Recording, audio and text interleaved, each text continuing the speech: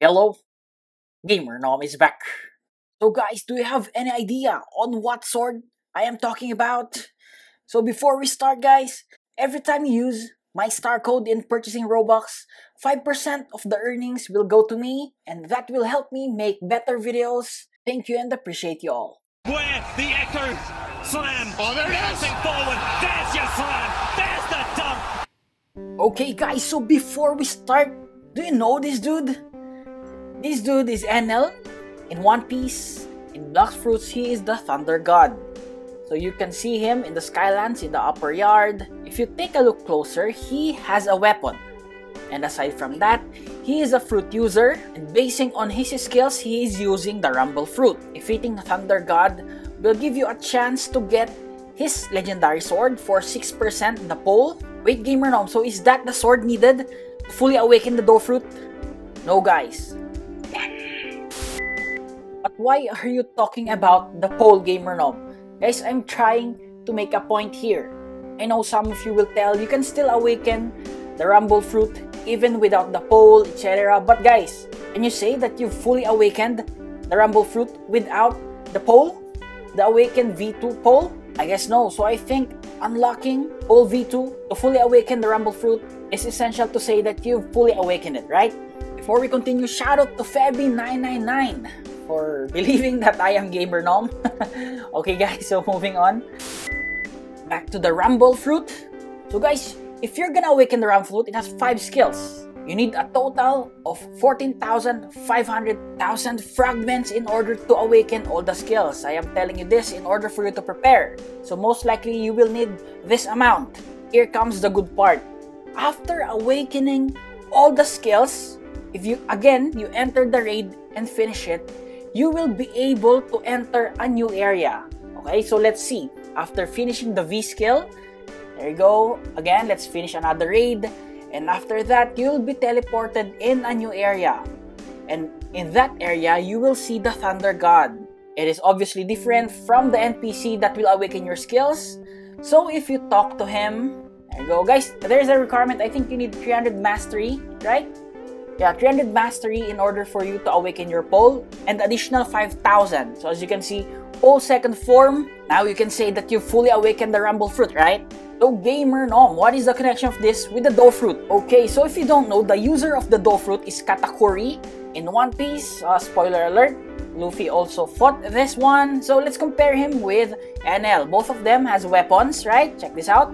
NL with the pole and Katakuri with the spiky trident. So GamerNom, how do you get the spiky trident? Guys, 5% chance, and there is a requirement. You need to defeat 500 mobs on the final island in the 3rd sea. Again, 500 mobs, and after that, you need to go here in this NPC drip_mama. To make things faster, you can ask your friends to defeat mobs at the same time. That's okay, that will accumulate, or go in a public server. There you go. So again, after defeating 500 mobs, a dimension will spawn and you will have 7 minutes to defeat the boss. So here it is, the Cake Prince, and he has a weapon. So that is our target. We need to unlock that. Also a post from the developer of the game. There you go, as you can see, Cake Prince true form, and also Dough Awakening. So I want you to focus on that. Quick question, GamerNom, is it possible to defeat him 1v1? I think yes, if you're using Buddha Fruit. But to make things easier, make sure to bring a friend.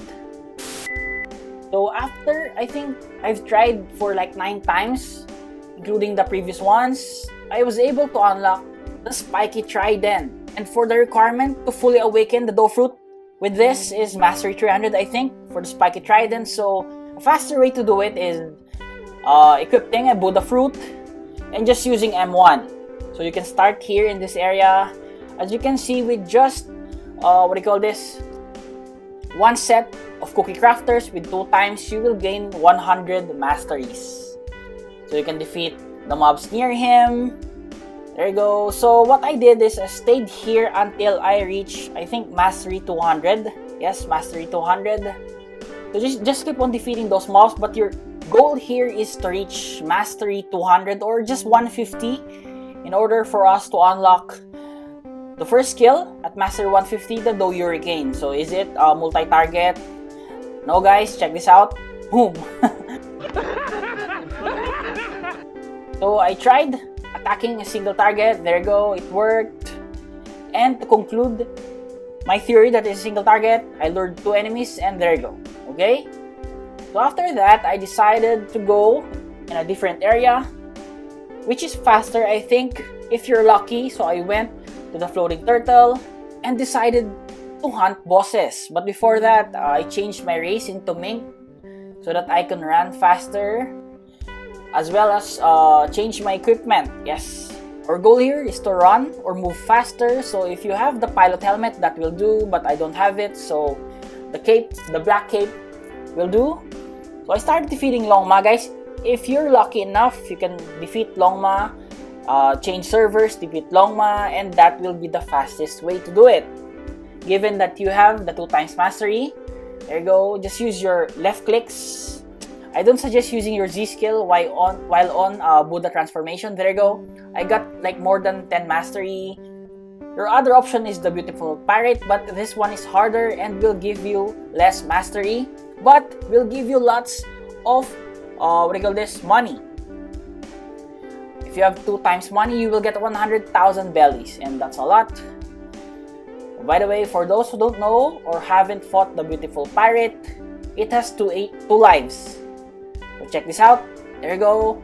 Once he transforms, I don't know why the name is beautiful pirate. Once he transforms, he will be more faster, and that's it. Don't worry guys, just use your Q, dodge, left clicks, Q, dodge, left clicks, and that's enough to defeat him. Next boss is the elephant. There you go, Captain Elephant. So is it easy to defeat? Yes, he's the easiest, and he will give you the least mastery. Okay, so GamerNom, for 100 masteries, it took me 3 sets. So 3 Longmas, 3 beautiful pirate, and 3 Captain Elephant, and I was able to grind more than 100 mastery, and that is enough for me to unlock the final skill, and that is the final trident pull. Side question, GamerNom, is it worth it to unlock this skill? Okay, let's check it out. We're gonna showcase it with the Captain Elephant. So this is the X skill. There you go. You see that? You're gonna pull it near you, your enemy, and your enemy will be open to combos. So I think if you're gonna use it for combos, it's really good. The Z skill of the spiky trident is also good for mobility. There you go, it will launch forward. So guys, it really depends to you. So GamerNom, are you sure that you need this sword in order to fully awaken the fruit? Basing on the rumble fruit, right? It makes sense. So guys, I hope that this theory will come true, and I hope that you enjoyed this video. Again, to all the viewers, subscribers, supporters, I really appreciate you all. This is GamerNom, and GamerNom out.